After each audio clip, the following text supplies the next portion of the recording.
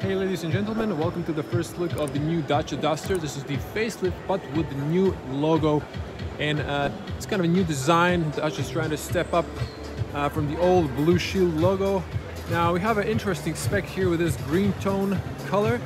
It's a facelift with another changes are coming with the new logo. So on the front you can see the new DNC Dacia. Interesting, they went with the white. They wanted to stand out. They added this white stripes in the grille, but the Dacia is adding a little bit to their brand, increasing its value. It's still a budget brand, but small details like this. You have 360 parking, camera on the front, rear, and side mirrors. Now, moving from the grille and the new logo in white, they decided to replace the chrome inside, so they added this white details. You can also see the daytime running lights. They're a little bit flashing on the camera, but not in person. Now this is a non-metallic color. You can see also gray and black combo unpainted plastic for off-roading. It's good so it doesn't scratch your clear coat. And we have fog lights at the bottom. These are halogen lights. Now this one's LED and this one's halogen. As you can see the bulb inside, and here it's just a projector. Now stepping away from the car just to get the car in perspective a little bit, it looks nice. Now checking here the tires, these are 17-inch alloys, 215/60 R17, beautiful diamond cut, silver on black with the new Dacia logo. Now if we back up, you can see the whole car in the profile. We have nice plastic skirt, again for off-roading, practical, and we have side mirrors in this gray metallic finish, but this is plastic, this is not painted. You can also see light and rain sensor in the top, plastic on the front and rear, roof racks, metal in the middle, Duster signature with a nice antenna, classic. And for the mirrors, we have the blind spot warning there, and we have the camera as mentioned for 360. Now still classical handles, physical cylinder on the driver, and tinted windows on the rear. I think this should be like standard. And we have drum brakes on the rear.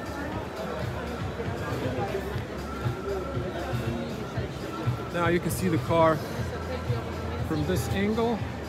You can see the facelift LED taillights, but then again bulbs inside for the turn signals, fog lights at the bottom. Excusez-moi. Merci. Opening the cargo space, we're gonna back up a little bit so you can see the whole car in the frame. Merci. So you can see the whole car. Now really practical. Opens tall. So I'm a 2 meter tall person, or 6.6 in feet. This can open fairly tall, so you won't hit your head if you're an average person. You can pull here to close, it's plain. And over here you have a hard top. Practical also, you can put like an umbrella or something else. You can of course remove the straps here and then remove the top shelf if you want to.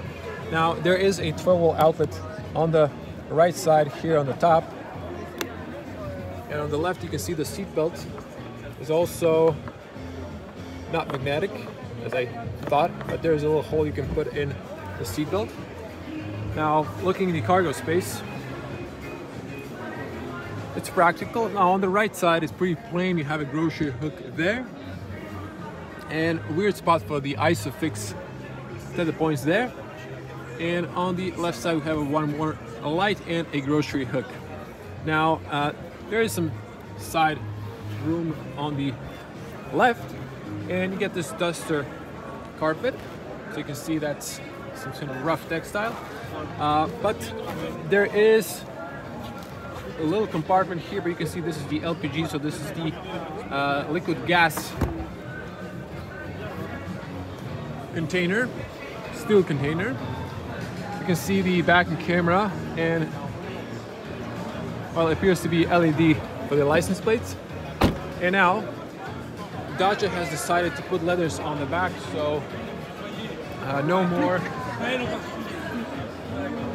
badge on the rear. This is some sort of trend in the car industry. And also interesting they've decided to put those in white. But this signature of the brand, not sure if this is the finish. It's going to come into production, but it's like a rough texture, but it's a sticker. Now we have the exhaust on the left side there. Interesting, they didn't paint the parking sensors and they've put them on top instead of being inside the bumper. This is locked, so let's get on the other side.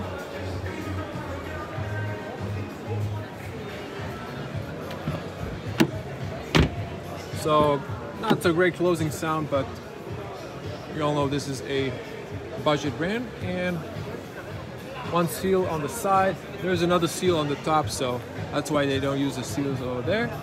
And the doors, hard plastic of course, but quite minimum, Spartan design. It's pretty hard plastic here. Power windows, speaker at the bottom, and a little bit small pocket here, not really practical if you want to put a water bottle there. Now you can see the seats, of course, basic cloth seats, some contrasting stitching, so they're not too boring in the black, and you can see the ISOFIX there. Now you can put the seat buckle inside here, so if you want to knock down the seat, you have to pull here, and you can see how that looks in the back space.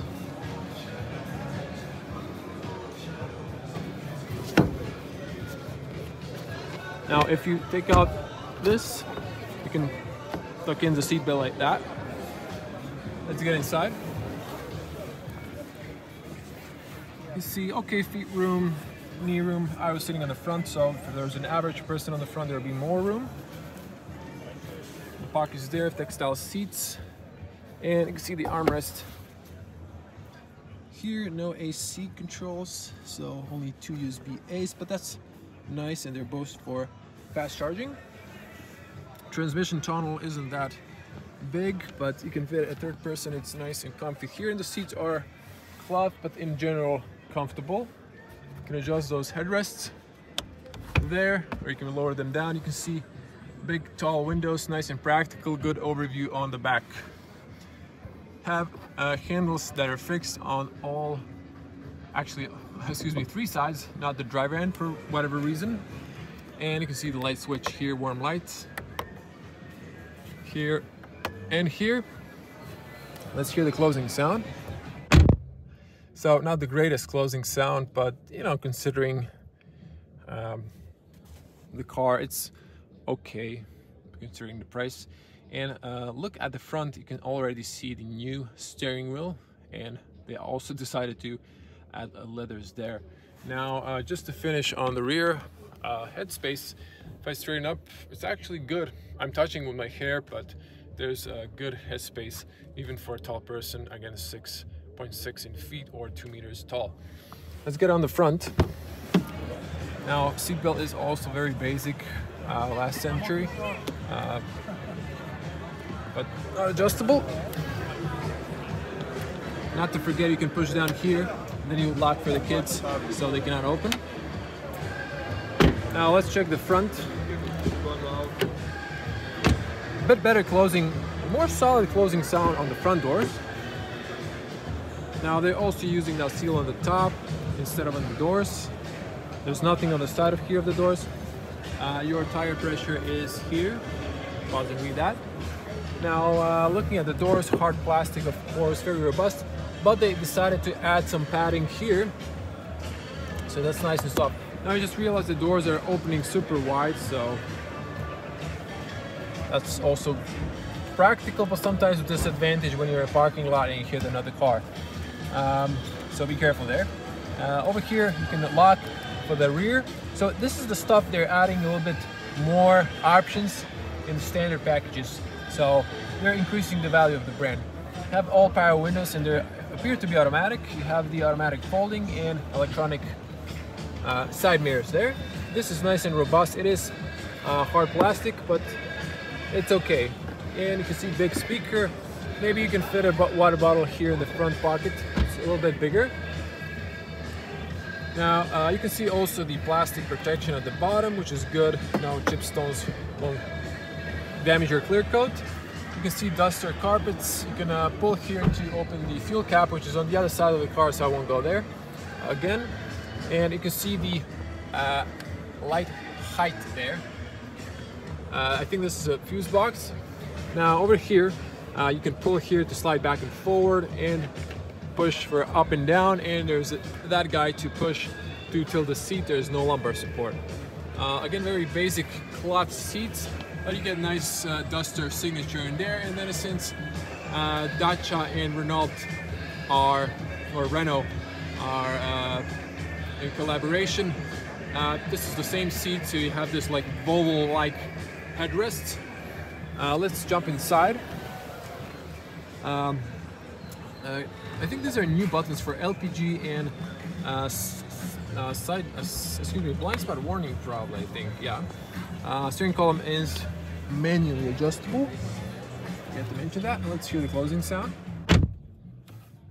So the front doors are more heavier and they have a better closing sound, definitely. Now, let me adjust the seat a bit.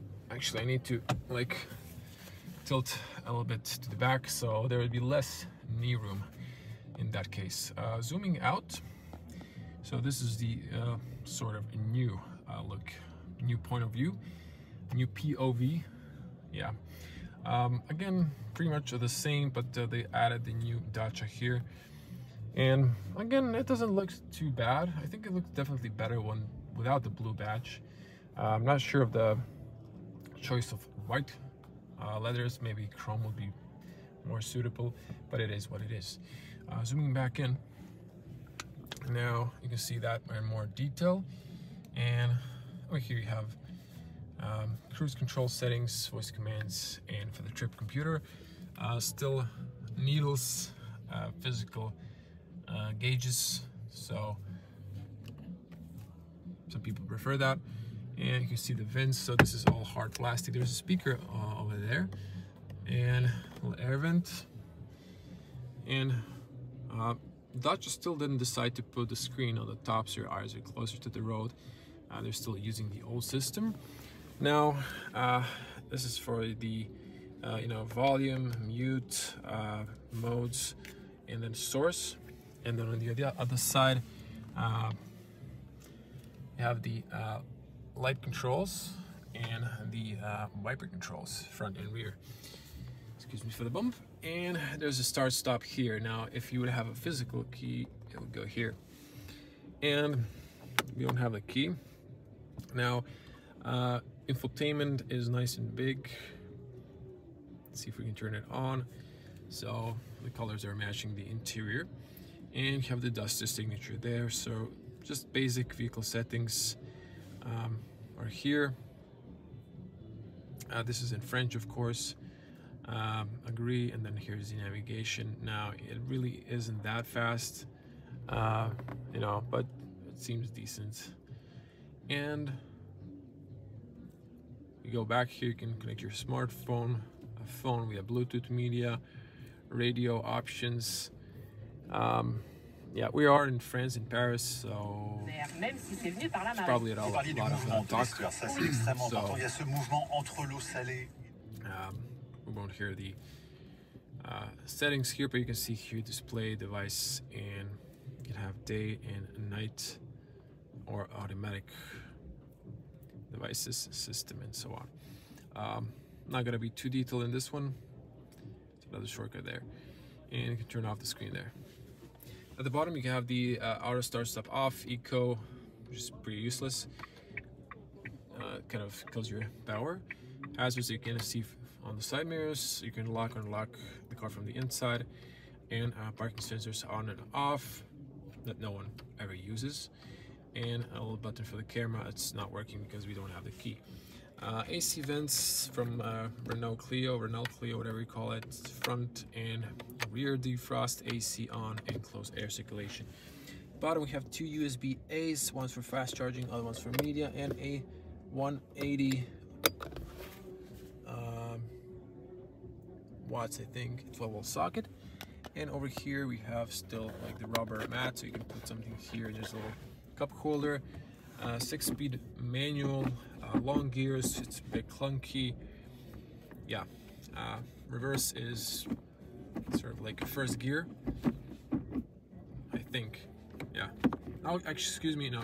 I thought it was this, but yeah, up. You pull the little lever here, then first gear. So that's for the reverse. My mistake. And no piano black. That's a nice, refreshing thing to say. There is another either small cup holder and 2 normal ones. This is just plastic key, same as the still manual handbrake. Now over here you can see this is soft, extends, it's contra stitching, and it's a really small space here. There's like a little texture there, but it's not rubberized, it's plastic. Altogether not too shabby. This just boom drops, but it's quite spacious. Yeah, you can see that. And there's a little rubber carpet here, so you can put something there. Ain't that bad. This is actually quite good SUV for the buck. Jokes aside, with a cheap entry brand. It is a budget brand, but you know, let's be honest, things are more expensive these days, so this is not a bad deal at all. Good overview on the rear mirror, airbag information, lights on and off. I think they're off, not to kill a 12 battery. You saw they were warm from the rear, and there's a little thingy there. Can't say if it's a mic or something. There is like mic here probably, so I'm not sure if this is like some sort of sensor or whatever. Type in the comments if you know what that is. There is a little mirror here and a documents holder. Now I'm supposed to tell you what this is, but I really don't know. I haven't read that just that much. Over here, this does not extend, so this might be shining in your face when you're driving. This is quite thin, but it's okay. And really basic cloth that car industry used 10 years ago, but it's cheap. So yeah, there you go. And on the front, of course, plenty of headroom. Now let's jump outside and show you what's on the bonnet. You pull here once.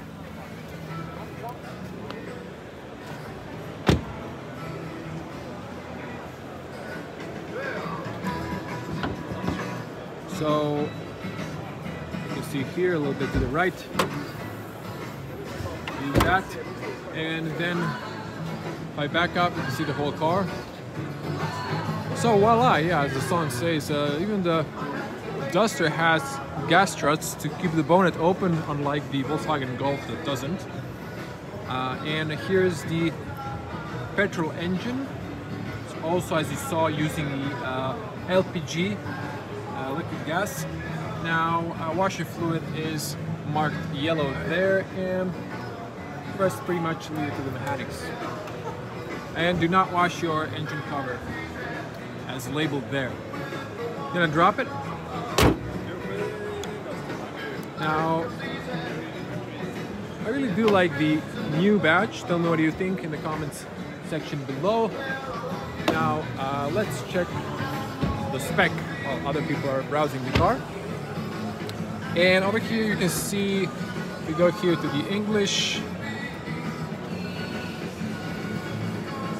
Okay, all new Dacia Duster, Jurney plus Echo G100, variable 4 or 2-wheel drive. It's not really a 4-wheel drive, but it's some sort of aided with electronic power. Main equipment, now you can see here in the gallery, you saw the car, so you can spec different wheels. You can see 16 to 17 inch, so these are the best looking definitely. And you can see the colors, so not a lot of colors, but you know, something for everyone's taste. So this is called khaki. I don't know how to pronounce this, but yeah. And come back here, dimensions. so you can see that. Maybe not. I mean, I don't know if the ISO is good or not. There's a lot of lights definitely around the car show. So that was it. That was the new Duster. Tell me in the comments how you like the new changes. And if you want to see more, definitely subscribe to the channel. If you want to see more from Paris Auto Show, I'm going to review the new Logan as well. And see you in the next one. Thanks for watching. Bye.